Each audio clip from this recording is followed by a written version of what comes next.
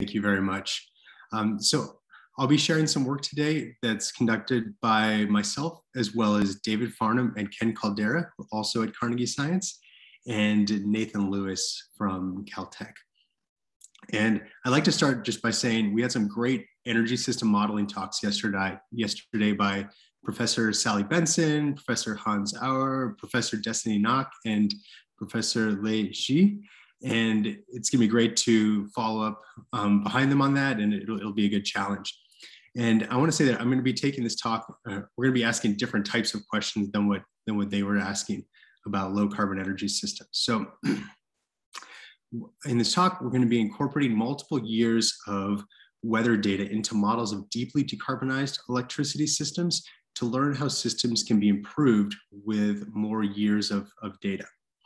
And in the same way that engineers design structures to withstand once in a century or even once in a millennium floods, we want to ask, what do we need to do to think about energy systems, deeply decarbonized energy systems that can withstand once very, very infrequent and severe wind droughts or solar droughts, as well as other things such as heat waves or cold snaps. So with that, let's get going. Incorporating wind and solar into energy systems is clearly an emerging challenge. There's variability on many time scales from sub-hourly to daily, seasonally, and even annually. In this figure, what you're seeing is based on 36 years of weather records in the United States. This is showing you how much wind or solar power you could have been producing across the aggregate United States over these 36 years. And this is, these are daily average values. So the darker line that you see for wind and solar, those are the median of each of the 36 years of data for every day going along. And the darker shaded is the interquartile with the lighter shading, show you the minimum and maximum values for the days across there. So clearly the variability is going to be a substantial challenge to be able to make systems that can withstand this. We are far from the first people that are asking these questions. I think a great quote from a recent paper, Zeringer et al. Says, power system design is highly sensitive to the interannual variability of weather, and planning based on a single year can lead to operational inadequacy and failure to meet long-term decarbonization objectives. And on the right-hand side, you're seeing a figure from their paper where you can see the years of data on the x-axis, and when they run their model and are returned some built capacities in their model, you can see how variable it is from year to year. So you have flexible generation on the top row, you have storage capacity on the middle row, and transmission on the bottom. And specifically, they're showing two different decarbonization scenarios. But the main takeaway is that these capacities vary from year to year. With that in mind, we're asking the question, how many years of data is enough? So we're interested in how models of idealized least cost electricity systems vary depending on the number of years of resource and demand data incorporated into the model. And from exploring that, we're interested in what potential implications are or takeaway messages could be for system planners. Just as a little thought experiment, I'm going to come back to a couple of times. Imagine you only had 2 years of input data for your model, and 1 year has a substantial solar drought in it. Well, if you're going to optimize your model on just that to deliver power to your system, you're going to be building probably a more wind-heavy model. And if your other year has wind drought in it, you'll probably end up building a more solar heavy model. So, but if you can optimize both of those years simultaneously, you're going to build a system that is robust against both types of droughts, wind and solar droughts. So probably be a more expensive system with larger capacities, but it will also be able to withstand future years or other types of variability that we will likely see in our weather records going forwards. So we ask specifically, how do system costs and asset capacities change based on the number of years of data incorporated into a model? And can we identify critical years with substantial leverage in determining these asset capacities. Also, how does the performance of modeled systems improve when we incorporate these extra years of data? And we're going to test, and we're going to have some tests of that at the very end. All right, and this is just a really simple schematic of our model. I'd like to thank Sally Benson for introducing macro scale energy modeling yesterday. She did a great job of introducing that and motivating models that don't have all of the grid details that you might have in like a power flow model. So we are dealing with a model where, that strips away a lot of details that you might find in others. And this allows us to run more years of data. And we represent 3 different generation types: wind, solar, as well as a firm power type. And specifically, we're using natural gas with carbon capture and storage, but we could switch to nuclear or some other type of low carbon technology as well, if we were interested. And the model results would not change substantially. We also have battery energy storage, and this model could be extended in other directions with like long duration energy storage, but that actually was limiting the amount of years of data that we could run. So we're starting here, and we can get a lot of the takeaway messages from this. So with these 4 different assets are modeled with fixed and variable costs, and those are based on EIA current costs. We don't have any, we're not doing a capacity expansion model where we're taking time steps throughout decades. We're just modeling one fixed final snapshot of what a system could look like. And we have hourly wind and solar capacity factor time series. These are based on historical weather data and across the continental United States and other regions. And then we have hourly electricity load data. We're going to use a combination of historical data, and we'll actually step to using some synthetic data. I'm sorry, somebody is throwing bags of trash into a truck. I hope that's not too loud. And just to say, we're starting by modeling historical situations. This is a great place to begin to learn about what could happen in the future, but we do know that with changing climate that we could be in store. There could be other surprises in store for us. So let's start with just getting a grip on the historical data. Additionally, we can provide some constraints on the firm power dispatch to model like different degrees of decarbonization in the model. And the model ends up optimizing the installed capacities of these 4 different technologies, as well as the dispatch, the hourly dispatch of them. And with the goal to minimize system costs and deliver 100% of the electricity for the load. With that, let's start into the first question. How do system costs and asset capacities change based on the number of years of data incorporated into a model? And I'm going to start with just a very basic system. In our model, a system that is 100% powered by firm generation. And if we have a least cost model and 1 year of data, you're going to be building a system that can supply exactly your peak electricity demand. But if you have, if you have more years of data records, in this case, we're going to be dealing with 17 years of historical ERCOT. ERCOT is the energy system organizer in Texas. If you have 17 years of data, you have 17 possible maximum capacities that you would be building in your system. And depending on what years are incorporated into your model, you'll be building to a different threshold. You can see the original historical data that we have on the left. There's clearly some growth in here from likely economic factors or population growth, just to make these years more comparable year to year to year, so that we're really focusing on the variability. We detrend this with just a simple exponential fit. And let's see if I can move this. Okay. And with that, let's step to looking at some initial results showing the firm generation capacity on the y-axis, and the x-axis is showing the number of years incorporated into each of our energy system models. So if we look at the value of 1 down here, I said we had 17 years of historical data here. So all the values associated with x equals 1, we have an ensemble of 17 simulations providing the data in this column. And then as we step out, we're including more years. So for the value of 3, we're selecting 3 years at random from our 17-year data set. So we're running over a large combination of possibilities. Now, this is a huge combinatorial problem. This could get very out of hand quick. So we limit ourselves to just taking the first 200 combinations when we're going, once we get beyond 1. And what you see, and I'm showing a number of different statistical or data indicators in these figures. Perhaps it's a little bit too much, and maybe I erred on the side of too many lines, and sorry.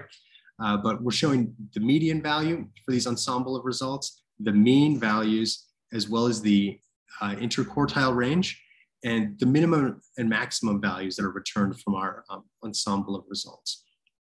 And as you could likely imagine, when you add more years of data into this very simple system, you are on average increasing the capacity of firm generation that you build. And very importantly, this minimum installed capacity line is going up pretty quickly as you go to more and more years of generation. Now let's get closer towards a system that we're interested in that incorporates wind, solar, as well as battery storage. I'm leaving firm generation off for the moment just to really highlight the impacts of weather variability, but we'll pull that in. We'll pull that in a little bit later. So we're going to call this the wind solar battery system. And this first figure I'm showing you is the system cost. So this is like the levelized cost of supplied electricity in the model. And one thing you'll note is that the number of years incorporated into my model is no longer 15 like on that previous slide, which could have gone even further, but is limited to 5. This is just due to computational constraints. Adding the battery in our least cost optimization model really limits the amount of years that we could have. But with that, we can still go out to 5 and we can learn quite a bit. And as we would expect, the system costs are trending upwards. And if we return to that simple thought experiment with the 1 year with the solar drought, 1 year with the wind drought, if you bring both of them into a single year, you're going to build larger capacities in general and with slightly higher system costs, as we would expect. Now let's look at the asset capacities quickly. And we're showing the wind nameplate capacity on the left, solar nameplate capacity in the middle, and storage nameplate power capacity on the right. And if we look at first, these are the nameplate power capacities. So in these data records for ERCOT, the wind capacity factor is roughly 40%, with solar closer to 30%. So if you wanted to try to convert those into away from nameplate into actual produced energy, you could do that. And these are shown as a percent of the mean electricity demand for each year.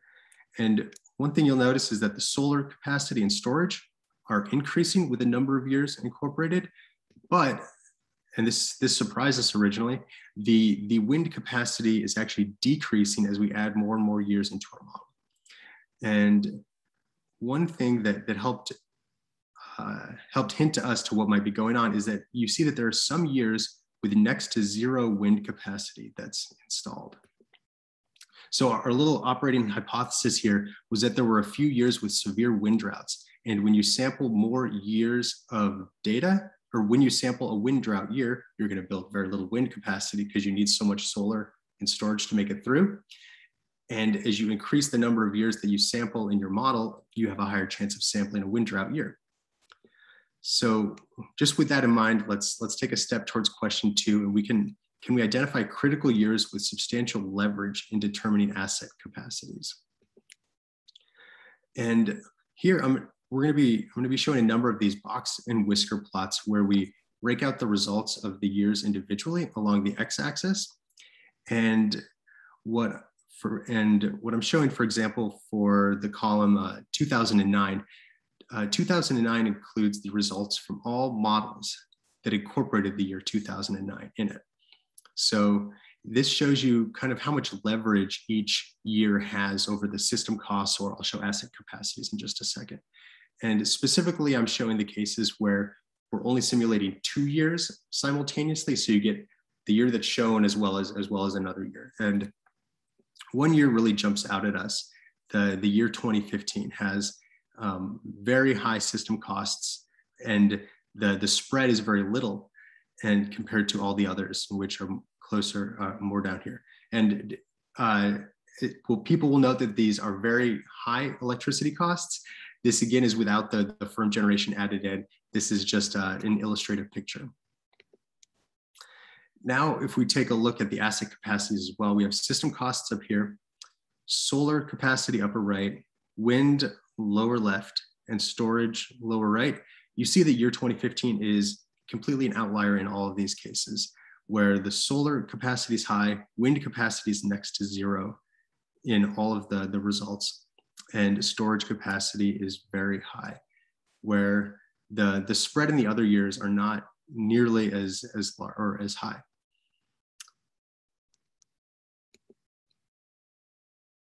With that in mind, we wanted to think a little bit about the wind and solar droughts that could be driving these results. And I want to we took some methods from a recent paper. A number of people have been working on this, where we're defining a drought day as a day where the production in wind or solar is a certain threshold below the seasonal expectation. And you can change that depending on what kind of severity of drought you want to be analyzing. We just started with a 50% production below the seasonal expectation. And when you do that, you can look at how long your wind or solar droughts are for your region over your data record. And this is over the 17 years of historical data. And we see that in ERCOT, there are quite a few days with single day long wind droughts at this severity. And there are a declining number of 2 to 3 day droughts, and this goes down, and there is a week or longer drought here. Solar, the droughts are not as intense at this severity. But we really wanted to know not just the occurrences here, but we wanted to know the occurrence of the ones that were really driving our results. So we looked at the results from this year, 2015, and we saw that there were 2 days worth of data in the result file that really had incredible leverage over the built capacities. And these 2 days had wind production that was more than 90% below your seasonal expectation. And just for discussion, we labeled those as severe drought days. And you can see that the year 2015 is the only year that has a 2 to 3 day long severe wind drought, as well as it also has more single day long severe wind droughts compared to the other years. I'm only showing years that actually had even a single record in here, and all the other ones just have one.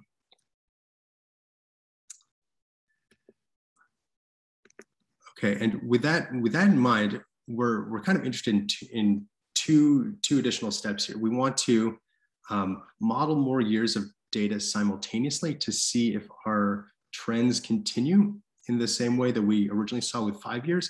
And we also want to go to more years of data. We're not looking for once in 17-year events to really define our system. We want to push the envelope here and go as far as we can.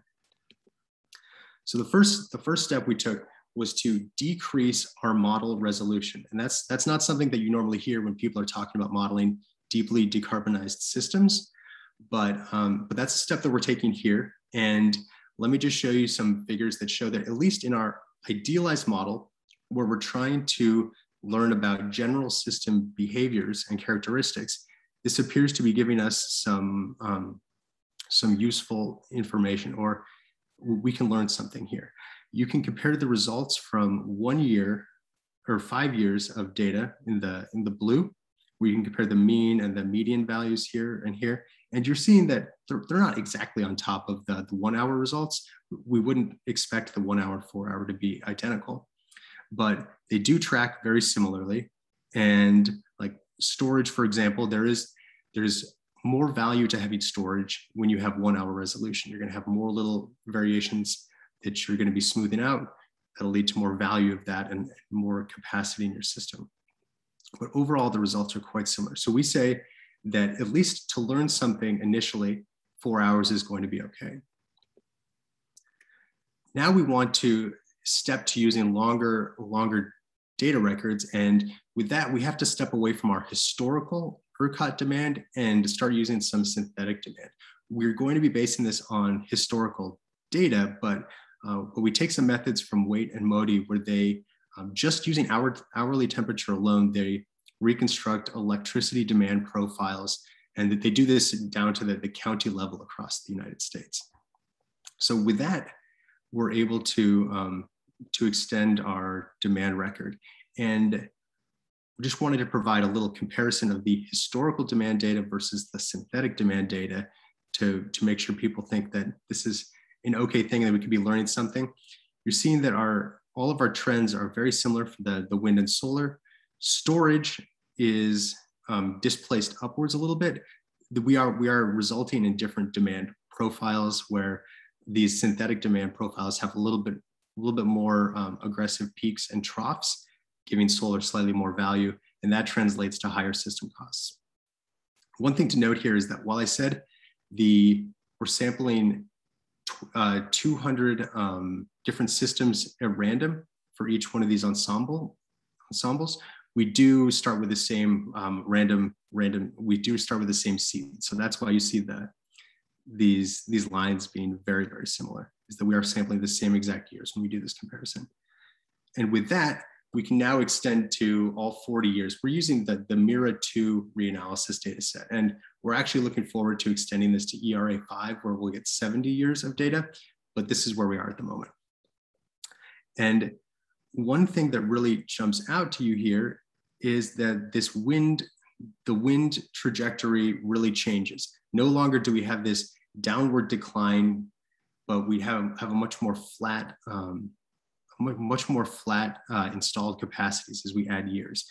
This shows you kind of the importance of the data records that you're looking at. If you're looking at just a few years of data, you could end up with a significant outlier that really skews all the results.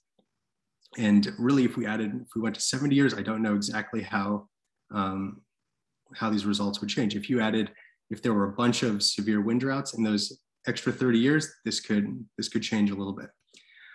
But now let's focus in on some of those outlier years, because that can teach us something about what we need to build our systems to withstand. And looking at the system costs, these are again those box plots where we show the years on the x-axis. There were 3 years that really stood out as extreme in system costs: 1983, 1989, and 2015. And if we look at the asset capacities, the solar installation is the highest for 2015. These other years this one is extreme, but not as extreme. When we go to wind capacity, we see that 83 and 2015 have close to 0 installed wind. And when we look at storage capacity, 1989 is the incredible outlier here. And to bring this back to that discussion of drought days, I'm showing you the amount, the percent of the electricity production on those days compared to their seasonal expected value. So in 83, it was a severe wind drought where you only produced 7% of your seasonal expected energy, and solar was pretty nominal, but the demand that day was very high. This was a very cold day that really pushed electric heating high in the demand in ERCOT, or with the synthetic data, that's what we would estimate. In 89, we have a severe drought day with a normal wind drought day, and solar's pretty nominal and fairly high demand. And then we have our 2015 occurrence where the wind is incredibly low for 2 days in a row, as well as coupled with a solar drought.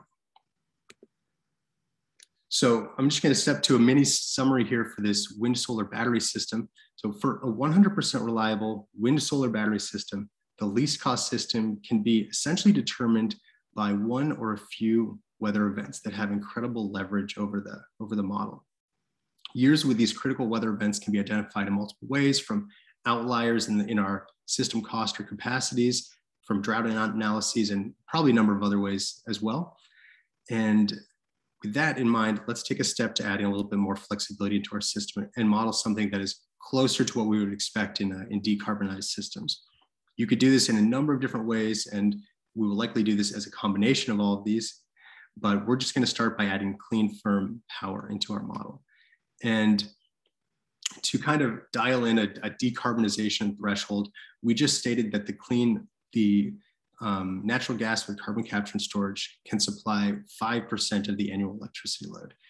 The CCS is not 100% efficient here, so this is giving us close to a decarbonized system, but not perfectly. And one thing, and the big thing that you originally notice is that the spread in these ensemble of values is much smaller as soon as we add in a firm generation resource. The system costs go up. The system costs go up slightly as we add more years of data and thus increasing the variability and building a system that can withstand 20 years of variability. The wind capacities are fairly stable, maybe decline a tiny bit. Solar is pretty flat. The spread in the ensemble decreases as you go further out. Wind and solar are providing the bulk of the energy in this system, but the capacities are not increasing. They're not being expanded upon to provide the reliability as we add more years of data.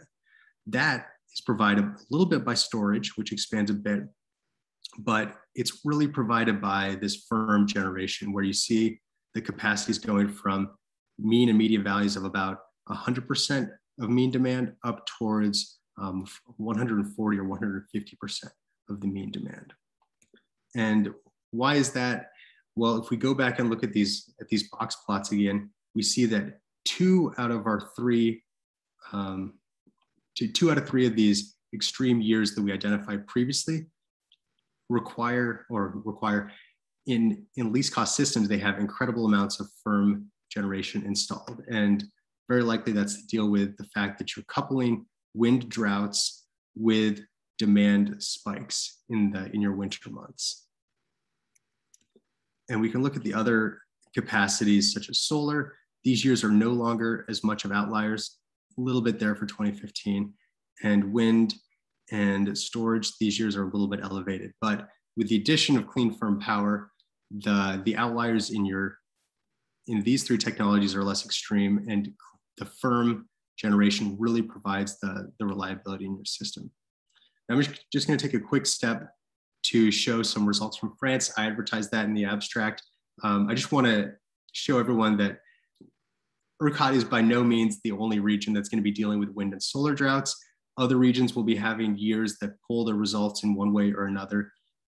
If we look at 10 years of data from France and build models based on those, 2010 and 2016 both resulted in very, very low installed wind or lower installed wind capacity compared to all the other years for a wind solar battery system. And once we went to including firm power, year 2010 had about 20% more firm power. So these kind of ideas could be applicable in all regions. With that in mind, let's take a step towards that third question. How does the performance of modeled systems improve when incorporating more years of data? And to answer that, we're going to test our systems on out-of-sample data. So remember, we have this large ensemble of results, over 1,000 simulations per scenario. And for each of those, we're going to be testing it on years that were not included in the original optimization to see how it performs. And this could be a proxy for other years in the future to check that performance. And our metric of reliability is going to be lost load for the unsupplied electricity demand. And on the left-hand side, you'll see the wind solar battery system for ERCOT, and the right-hand side includes firm power. And we're showing the maximum lost load, the 90th percentile, the 75th percentile, as well as the median value. And one thing you notice right away is that stepping from 1 year to 2 years to 3 years of data incorporated into your model really drives down these initial lost load values. What you're really doing here is you are making sure that your model is not built exclusively on an easy year of data, a year that doesn't have a drought that's hard to supply. So just incorporating a little bit of extra variability can really pushes that down. We also see that that these values are not going to zero as quick as one might hope. So striving to produce a 100% long-term reliable system without some form of reserve margin will be difficult. I don't think anyone ever suggested that, but reserve margins have been a thing in the electricity systems for decades and will probably continue to be a good idea. Reserve margins, for those that aren't familiar with it, it's building the system to supply your forecasted peak demand plus another 15% or so on top of that. And the nice thing from this is that when we start thinking about reserve margins or something, some safety margin, we now see which technologies are the kind of reliable portion of our energy systems. In the wind solar battery system, it was solar and storage, which had the more, whose asset capacities were increasing as we added years to our data records. That indicates that those are the technologies that are expanded when you want reliability in that type of system. When you add firm power in, you really want to double down on your firm generation because that's where you're getting your reliability from.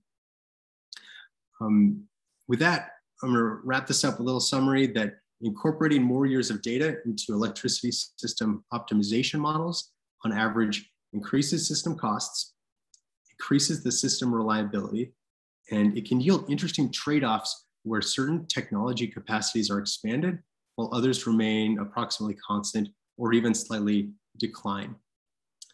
And with these methods, we were able to identify which technologies provide the reliable portion of a reliable electricity system in these simplified models. And I'm not expecting anyone to go and try to run 20 years of data in very, very complicated models that do a better job of describing the actual electricity grid and distribution system than we do. But perhaps these methods could be used to identify outlier years for other optimization models and for optimization as well as testing of those models. And this could possibly help other systems improve their performance without increasing the length of their data records. And with that, I didn't exactly answer the question of how many years of data is enough.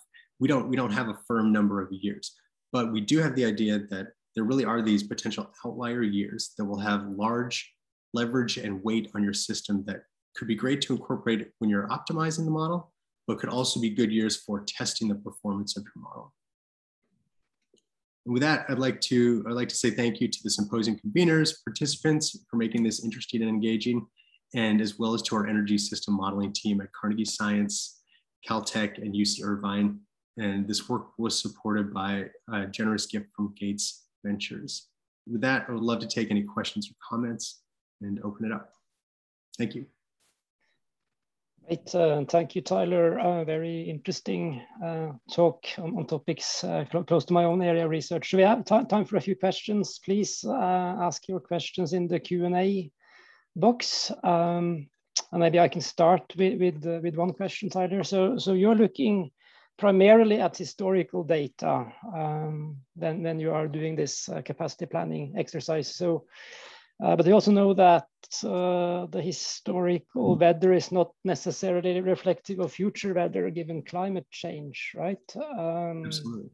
So you mentioned synthetic data, but could you elaborate a bit more on how you see, using historical data is sufficient for future planning?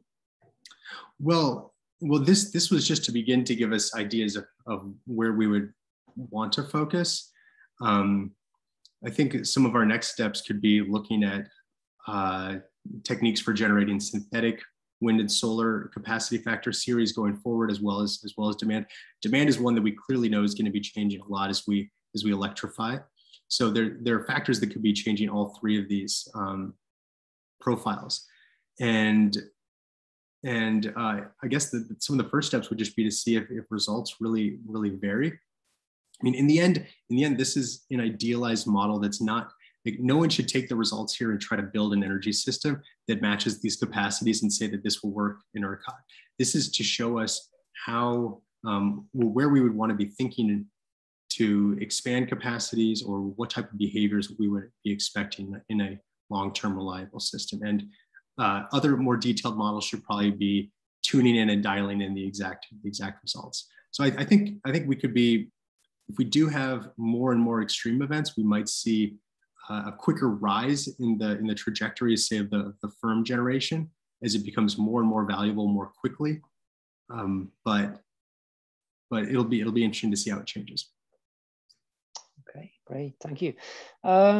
So I'll looking at the list of questions here. There's one question about, thank you for an excellent presentation.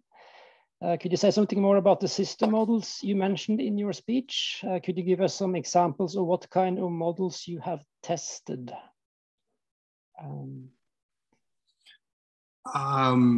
Well, I guess I need to ask a little bit more about what kind of models they're asking about. This model is actually as simple as what I was showing in that schematic. There really are 4 kind of asset capacities. We are not trying to model individual generators or anything at that kind of resolution. We have one bulk wind capacity that represents the amount of installed wind, and our wind resource profile is spread across Texas in the 25% of the region with the most generation. So it's kind of a spread out model in that way. Maybe I can add added detail on the modeling side. So we mentioned reserve margins. Is that something you impose in your model? I'm curious, No. To what extent can you capture these effects by imposing and plan for a robust system if you impose a constraint on capacity? So that's actually exactly one of the next steps that we want to take in this analysis. These models are optimizing to produce the least cost model that supplies 100% of the electricity. But then what our next step would be is when we go to that testing phase, when we go to test the lost load against other years of data, what I would envision doing is I would say, okay, wind and solar capacities are held fixed when we test it, but let's add 10% to our optimal firm generation capacity. And then you could test and you could see how your lost load changes. And it'll increase your system costs, certainly, but it will drop those lost load values much more quickly. And then you could start to see when you go to zero and how quickly you go to zero. So that'll be an idea on how to test the degree of reserve margin that could likely be reasonable, and which technologies that would be most cost effective on. Great, thank you. I want to give an opportunity to other panelists in case there are other questions from the panelists.